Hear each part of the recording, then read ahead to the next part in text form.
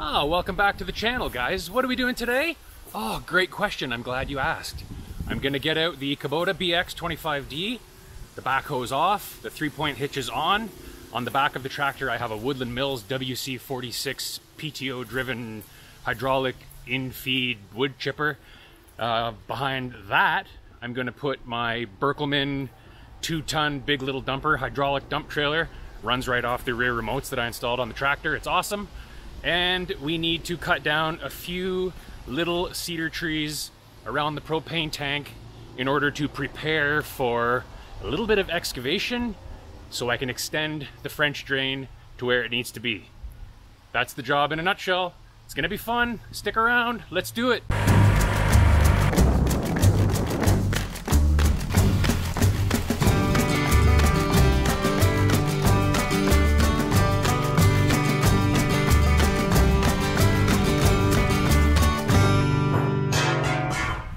Alright, well here it is. BX25D, Woodland Mills WC46 hydraulic in-feed PTO driven wood chipper, and the Berkelman's dump trailer. It's definitely getting this tractor to work for its day, right? Like, this is a lot for this tractor, I know that. But I go easy and it'll get the job done. Here's one of the jobs I just finished. RV station, full hookups for the RV, potable water, dump station down there, which goes right into the septic, and 30 amps of electricity. One here, one over there, and another one to be completed up there in the woods.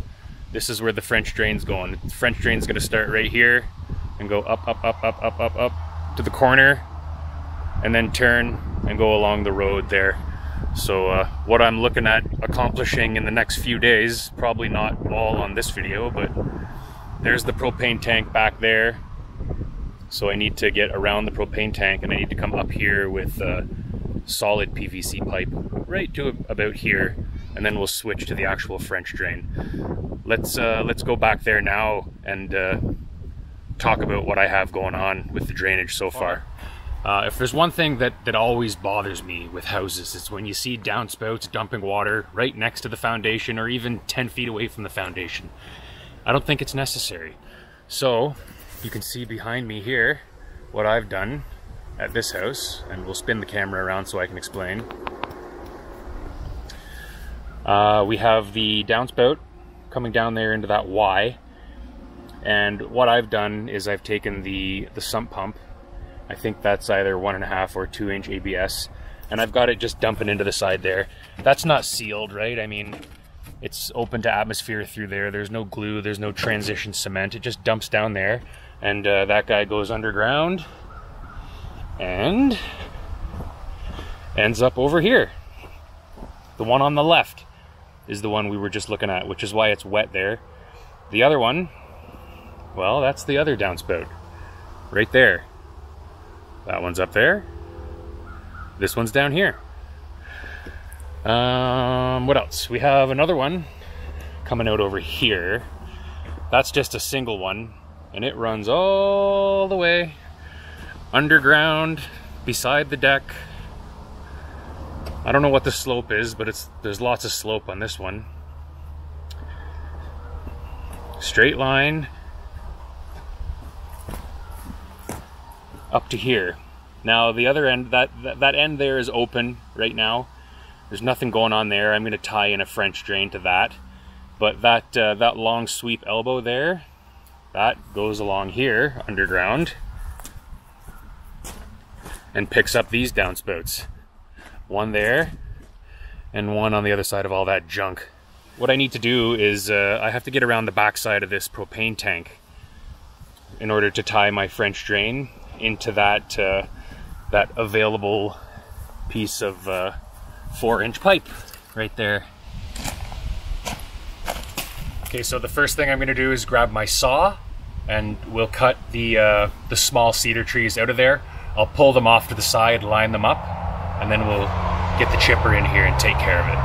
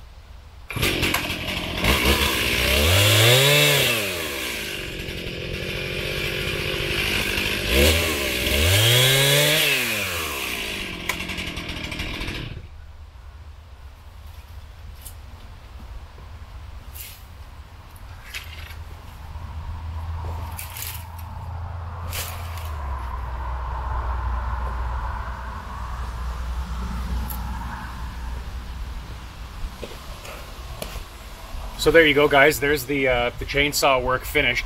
I can't tell you how many times I've done jobs like this on this property where I've cut down some brush, I have a nice little pile. What do you do with it? Do you just leave it where it is? Do you just throw it in the bushes and let it rot and potentially have to stare at it? Do you drag it somewhere to a burn pile to get rid of it? I don't want to have to do that, and that's why I got the chipper. So let's put the chainsaw away. We'll get the rest of the gear out here and keep making some noise.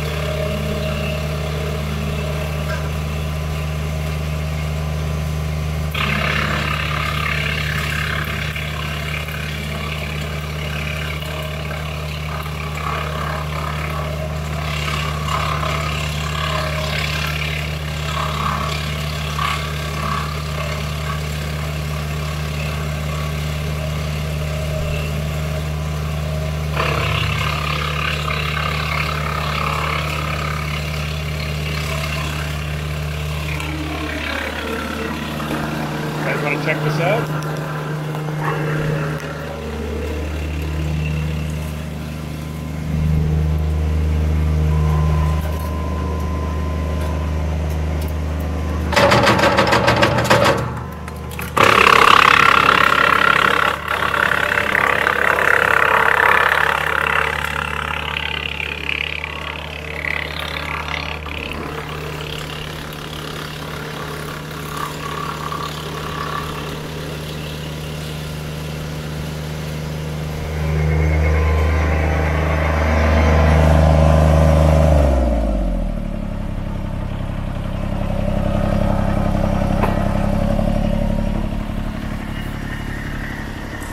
That's all there is to it.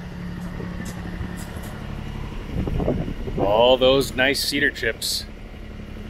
So many cedar chips on this property, it's ridiculous. So all I have to do is decide where I want those to go.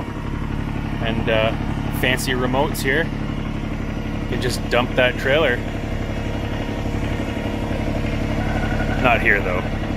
So let's go find a place to dump that stuff. You know what I've never tried? I have never tried tailgating anything with this hydraulic dump trailer. I haven't tailgated gravel, dirt, topsoil, nothing. Let's try to tailgate some wood chips. It's probably not gonna work because they're too light, but let's see what happens.